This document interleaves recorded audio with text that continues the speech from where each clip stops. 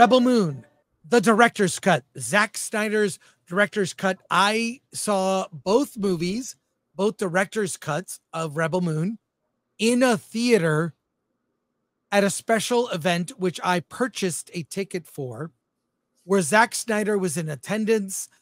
We have an interview for the members only.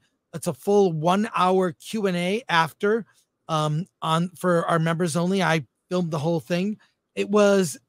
They did this thing. They showed first the part 1 director's cut, which is over 3 hours, by the way.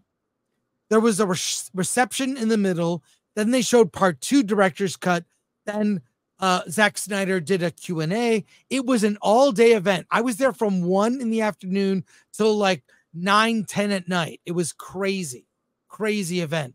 But here it is. I'll show the video here of from that. But it was really when I bought the ticket, I did not know that it was going to be a whole event. But let's take a look here real quick.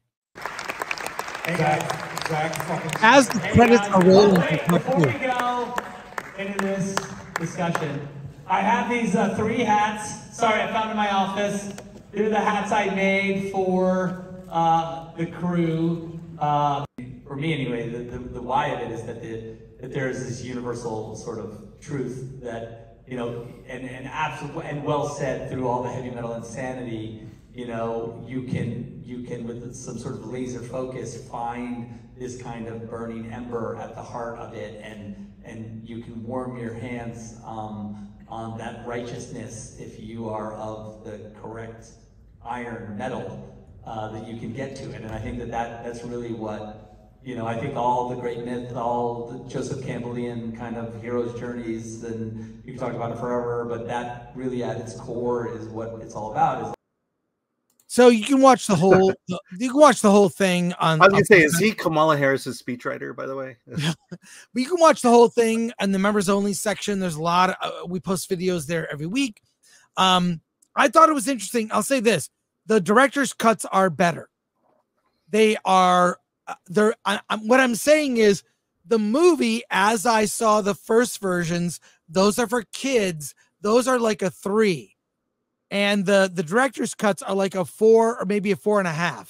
But here's how they are better and what the differences are. To real quick on this, they are R-rated. When they use laser blasters, people's heads get blown up, bodies dissipate in blood and guts. Partial people's heads get blown away. It really is inspired by the violence of heavy metal. There is also full frontal nudity. Yes, I thought that, and I'm surprised to even hear myself say this. A lot of the nudity I thought was unnecessary. What? Exactly. It was unnecessary. Like it's a very first scene of part 1. The lead, you know, antagonist is conquering a world, and in so doing, they round up women, which they strip naked, and then they brand them. They brand them on their breasts. It's a Atticus Noble upper chest, not upper chest. Okay, yeah. But Atticus Noble is the character. He's actually a very good villain, and there are more scenes with him. I thought it really did expand on the characters more, but it's a mixed bag. It's like heavy metal, but they're wearing ties. It's like it was like a lot of things that didn't go together. And the opening scene of part 1, which I think is a way better opening. There's no paragraph. There's no robot telling you what's going on. It's just they land on a planet. They've conquered the planet, and they are going after the leader of that planet and killing his family. It's really hardcore, but all the scenes are dragged on too long. It's like a rough assembly. You could have taken the opening 10-15 minutes and cut it down to 5 minutes with all the relevant info that you actually needed. So while it is improved and for adults, it is way too long-winded in a way where it actually hurts it more. But I'll say that the expansions of the characters I liked better. I liked What I liked about it was the heavy metal stuff, but my God, it's a movie. I actually think that Zack Snyder is a decent director when he's working with IP that is already widely known, like Watchmen or Superman, and he has other creatives involved, meaning a strong editor to take like Dawn of the Dead or whatever and make it into something. So I really thought I was going in like, oh man, this is going to be really disappointing. And I actually found stuff to like, but there were, I'll just say this, to put it mildly, there were a lot of opportunities to go to the bathroom. Because I always look, when I'm watching a film, I'm like, when can I go to the bathroom? This seems like a boring scene. I don't need this info. I'll just go to the bathroom. There were so many chances for me to relieve myself during it, but in the end, it would be really good if a fan could cut the nearly 6 hours of this into 1 3-hour movie that's tightly edited. I actually think it would not be terrible. The film is a need of a real editor. There was no reason for this director's cut, and that's what I have to say. So yeah, I started watching the first episode or the first part, and once Sophia Boutella had sex, I was like, okay, I got what I needed out of this show. Right. But even that scene, the sex scenes dragged on. It was like, okay, I almost feel like for sci-fi, give me suggested nudity.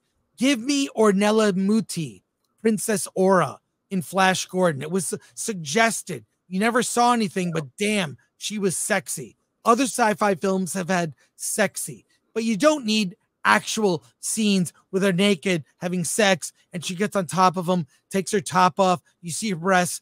I thought it went too far for me, and I like that stuff. So apparently, apparently I like it more than you did. Well, there you go. I dragged on, sure. Let it drag on, fine, because that just puts off the rest of the movie. I don't know. The more I think about all the Zack Snyder films I've seen, I'm just not the biggest fan of his.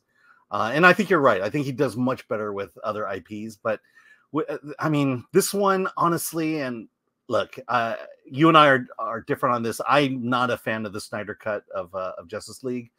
I love it. Definitely love it. Yeah, definitely not a fan of Man of Steel and the other ones. It just, to me, the guy feels a little self-indulgent, a little bit it's like my shit don't stink, and so you're going to have to sit through and watch all of it, watch it all come out, and that's just how I feel about the guy. Look, he visually, it's stunning. I like the look of it. This one, I think he went a little overboard on the visuals. Didn't quite kill it for me. I do not ever look forward to seeing a Zack Snyder film. But I will say I'm glad I went there. It's like seeing something, like seeing the 5-hour cut of Apocalypse Now, so glad I watched 100%. Seeing it on the big screen would have been much better than seeing it on my television. It actually was better on the big screen. You could really see the what went into building the world, and it's more inspired by heavy metal than Star Wars when you see it on the big screen. At the same time, I will never see this movie again. Yeah, I'm good with it. I'm good with it. Yeah, I'll say one of the biggest problems I had with part one, of the 20 minutes I saw of it, the first 20, is we talked about this with Trap. It's the changing protagonist. That first opening scene was not about the main characters. I start with the main character, but that's the person you follow. But it's set, the opening of part one, director's cut, set up the story better with the introduction of the villain. I thought it was better. It was way dragged out. Yeah, that scene could have been half as long and more impactful. Yeah, but the thing is, I understood that about the villain in the original. Right. You're just showing that he's more more vicious than before, and that is more graphic than before. That's the only thing you get. You as an audience, we understand. Yeah, this guy's bad. He's sadistic. We don't like him. It did nothing to improve that, make him worse, make him better. And you know, that's exactly the same thing I felt about the Snyder cut of Justice League. It's like all I felt like he added was just nothing but backstory. Right. And I kind of understood all this backstory. The only thing good about the Justice League Snyder cut was the final fight. That was so much better than Joss Whedon's version. Here, even from this is Forbes from Paul Tassi. I watched Zack Snyder's Rebel Moon Director's Cut Part 1.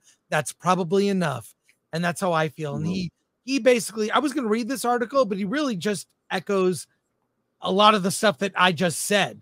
Like, and I just saw the story, so we don't need to go through it. But I just feel like you don't like. I'm good. But there's a better version if you're trying to learn editing. Maybe get these two. I'm being serious. Yeah, you could cut an ultimate like 3-hour version of both R-rated cuts. It was better. I like the violence was intense and it worked. So, you know, I think that he achieved what he wanted to achieve. Lastly, one last comment is that I saw this movie in a room. The screening sold out in 10 minutes. I saw this screening in a room of all Snyder bros. I understand. They laughed at everything. They applauded everything. They were like they were zealots. I mean, they were so into it. It made them watching it more fun. That it was like, oh, these people are enjoying.